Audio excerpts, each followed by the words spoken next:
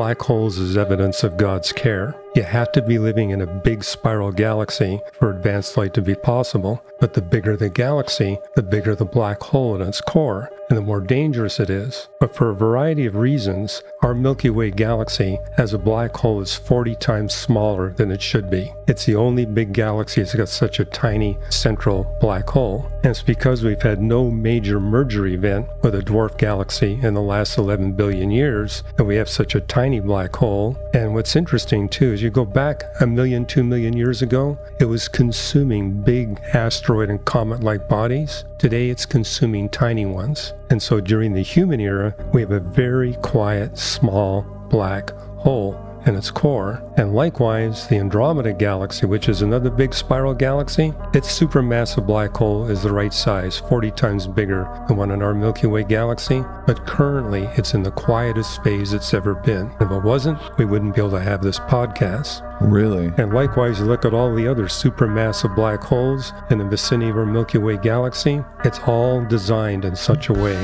that we can safely exist here on planet Earth. And yet, many of the elements in your body that are essential for you to live, they're only constructed when neutron stars merge together to become black holes. So if you don't get adequately exposed, our solar system, to black holes when it's forming, we won't have the heavy elements you need to have human beings.